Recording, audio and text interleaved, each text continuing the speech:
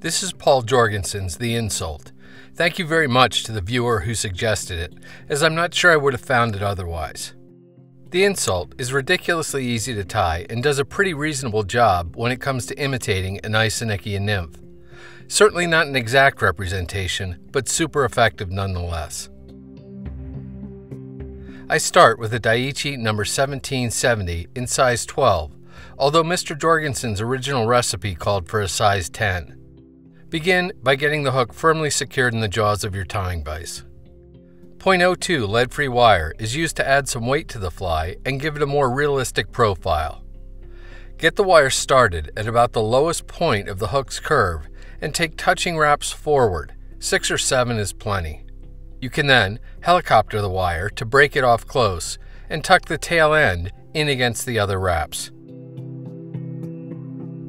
For thread, UTC 140 Denier in black is an excellent choice. Start your thread immediately behind the wire and take a few wraps rearward before snipping or breaking off the tag. Use the thread to get the weight bound down well and create some taper between it and the hook shank. Follow this with wraps of tying thread rearward almost to the hook point. The first part of the tail is created using brown hackle fibers. I like the ones found on the feathers at the outside edge of the neck, as they tend to be fairly stiff, straight, and long. After plucking a single feather free from the skin, pull down the fibers perpendicular to the stem and strip off a dozen or so, keeping their tips aligned in the process. Measure to form a tail about 1.5 hooks in length, and use your tying thread to secure it to the top of the hook shank, all the way back to the start of the bend. Strung peacock herl is the only other material used on this fly. Get hold of 3 or 4 good-looking herls with relatively long flues and pull them free from the rest. After getting their butts aligned, snip off anything that looks scrappy or off-colored. Give your bobbin a healthy counterclockwise spin so the thread will jump rearward on the first wrap and catch the herls, allowing you to anchor them to the top of the hook shank. Once they're locked down, reach in with your tying scissors and snip the herls off, leaving a secondary tail about half as long as the first. Don't discard the herls.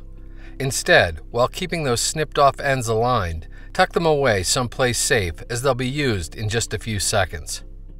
Continue taking wraps of tying thread up the hook shank and over top of the weight, ending with your thread an eye length behind the hook eye. Now, pick up those ever so handy herls and flip them around so the cut-off butts point rearward down the hook. You need just enough to get hold of them with the fingertips of your left hand. You can then take thread wraps with your right to bind them down. Once they're secured, snip those short butt ends off close. Get hold of the remaining tip ends of the herl and start taking wraps rearward behind your tying thread. Tension on the thread, created by the weight of the bobbin and the spool, will help force the herls together, which in turn will create a full, even body on the fly. When you reach the base of the tail, use your tying thread to firmly secure the tips of the peacock herl. Give your bobbin a good clockwise spin to cord up the thread, increase its strength, and decrease its diameter.